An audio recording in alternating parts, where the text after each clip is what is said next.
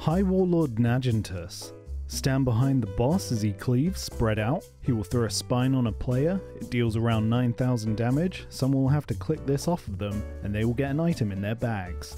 The boss will go immune. At this point, the person with the spine in their bags throws it at the boss.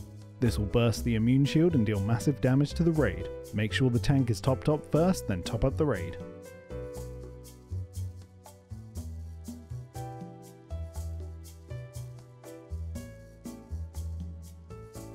Supremus. Tank the boss where he is, spread out side to side. This phase is a regular tank and spank. He will cast an attack on the highest health melee, so make sure the off tank is there to soak these if the main tank is too low. He will shoot fire out in a single line. Avoid this. Every 60 seconds he will swap phases, melee run out early as the boss fixates on a random player. Run away and avoid volcanoes that AoE.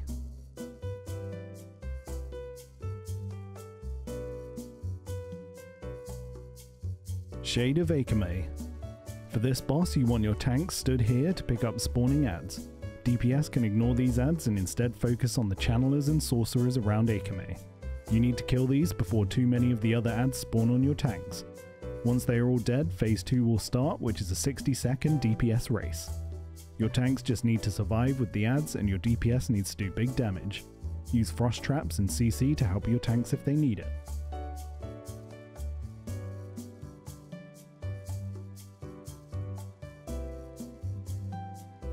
Teron Gorefiend. This boss is a DPS race, so do some damage. Every 30 seconds a player will get the Shadow of Death debuff.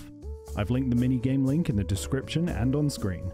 What you need to do is just run to the back of the room before the debuff expires, hit your 5th ability straight away, then just tab target each one spamming the 3rd ability.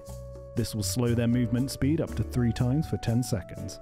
Kill them before they reach the boss. Afterwards you can buff healers with your Spirit Shield ability and attack the boss with your 1st ability. You can also assist with other ghosts.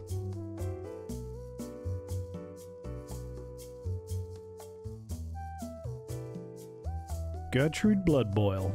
For this entire fight, always be behind the boss. Tank the boss here, range split into 3 groups. The boss will cast Bloodboil on the 5 furthest players. Rotate this between your 3 range groups by having one step out until they get the debuff. The boss will do a stacking debuff on the tank. The boss is also untauntable. Try to aim swapping stacks around 10 to 15. After about a minute, the boss will become enraged and fixate on a random player. You need to spam heal this player and survive at all costs. There is no threat in this phase, so just nuke. Keep repeating these phases.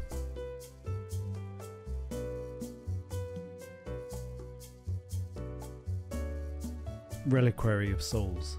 This boss has 3 mini-bosses with an intermission phase in which you kill adds to restore health and mana. Suffering. This phase reduces all healing done. This boss is tanked by proximity fixates every 5 seconds, so if you need to swap, have another tank move closer. Healers dispel soul drain. Every minute the boss enrages for 15 seconds, have a rogue pop evasion and tank.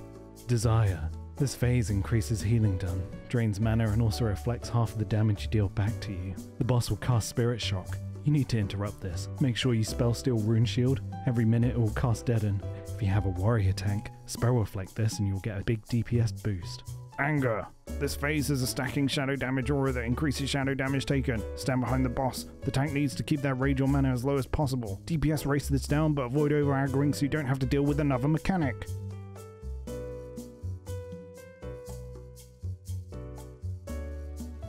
Mother Shahraz. Your raid needs some shadow resist gear for this. Tank the boss where you like, but split your ranged and melee. They can stack up underneath statues and lights so you don't get knocked up too far.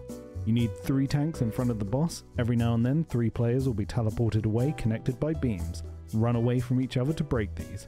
Everything else in this fight you just need to heal through. I mean, I can go into more detail, but it's just damage. If I did that, I'd just be padding the video like every other YouTube Oh, there's 30 seconds.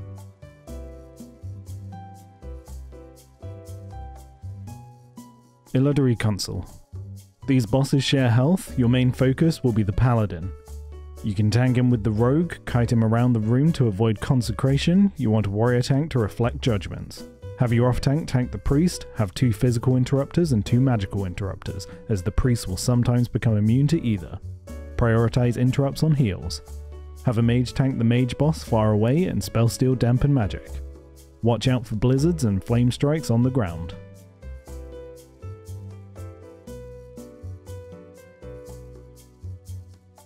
Illidan. Face the boss away from the raid. The tank wants to have active mitigation up for every shear.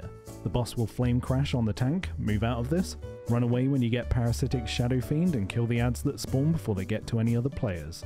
At 65%, phase 2 begins. Have your group set up like this to reduce AoE damage. 2 fire elementals will spawn where the glaives land. You want a tank on each facing them away from the raid. Move them out of the fire but keep them close to the warglaive location, otherwise they enrage. Watch out for I-beam. Phase 3 is the same as phase 1, just spread out as you can get a debuff that deals AoE damage. Every 40 seconds the boss will swap to a demon form and drop threat. You need a warlock tank to pick him up. Adds will spawn at the boss which will fixate random players. Kill them before they reach their respective players. At 30%, Maeve shows up. This is the same as phase 3 except the boss will enrage every now and then. You can kite him over traps to dispel the enrage. Go on, kill that boss.